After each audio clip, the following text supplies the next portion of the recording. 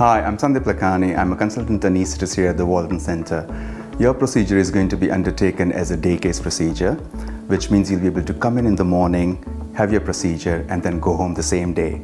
This video is going to give you some further information to help you prepare for your procedure. Hi, my name's Katie Bradbrook, and you've been selected for same-day discharge. Please bring with you on your admission a small bag with a dressing gown and sensible footwear. Please bring minimal valuables and your mobile phone. Ensure someone is available to collect you following your procedure and to stay with you overnight. Hi, my name is Elizabeth Akinsanya and I'm one of the pharmacists. I'm just going to go through some practical points with regards to your medications. If you take any regular medications normally, we would advise ensuring that you order these ahead of your admission. You bring a supply of these in with you into hospital and we will return these to you on discharge. If we have advised holding or suspending any of your usual regular medications, we will give you a clear plan as and when to restart these if that is the case. We do advise also stocking up on some over-the-counter painkillers, so for example paracetamol ahead of your admission, so you have a supply of these to use when you are discharged. Hello, my name is Gary and I'm part of the physiotherapy team here at the Walton Centre.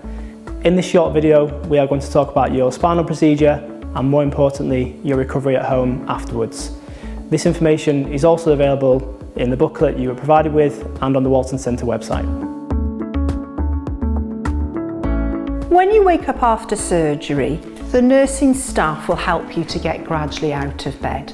It's not uncommon you might feel a bit groggy the first times, but you will be encouraged to walk during the day in anticipation of going home. You will find that you may have a plaster like this on the neck or in the bottom of the spine. The nursing staff will give you some paperwork when you go home and will inform you what to do about your wound check, which is normally 7 days' time. People ask about showering.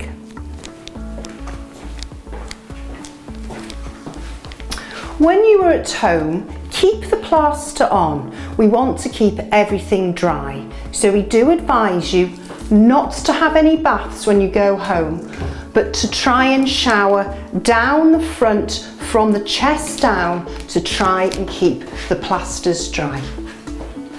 After neck surgery, most people describe an ache and a pain all the way down the back here of the shoulders, even if your stitches are at the front. We recommend that you continue to take your painkillers to a comfortable level, and you may have aches and pains up to 6 weeks or even longer. It is safe to move your neck after surgery, and there are some exercises in the booklet, and we do advise that when you start to get comfortable you do start to move your neck. Here are some of the simple exercises.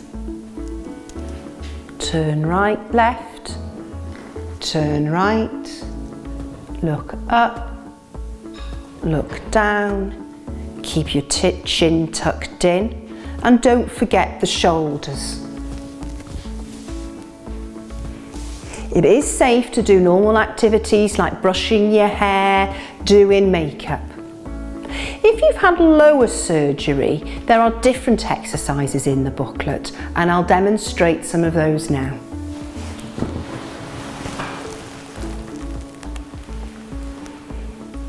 Do these gently and as comfortable as you feel able.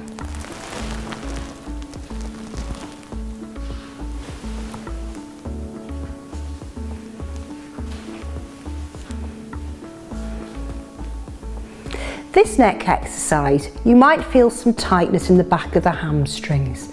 Just start gently over the next few weeks to try and get more of a lift in your leg.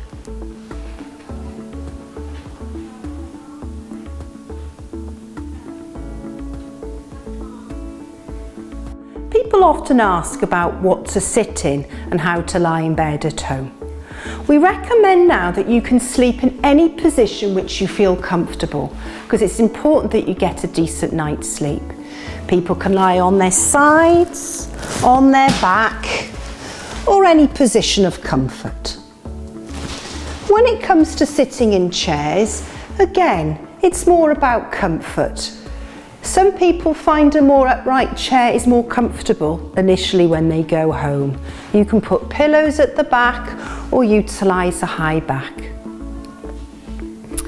People always ask about driving after spinal surgery, and this is the following recommendation. It is important before resuming driving that you feel that you can drive safely, and this is why the exercises help. We do recommend that you can drive safely, and more importantly, you can do an emergency stop. For those who've had lower spinal surgery, one of the exercises in the booklet is a simple leg lift like this. Again, you might feel a little bit of tightness in hamstrings from one of the legs where you may have had pain, but just do gradually ease this leg up, and again, this will help with return to driving. We normally recommend at least a week, maybe 2 weeks or longer before you return to driving, as safety is key. When you're at home, we do advise that you keep moving.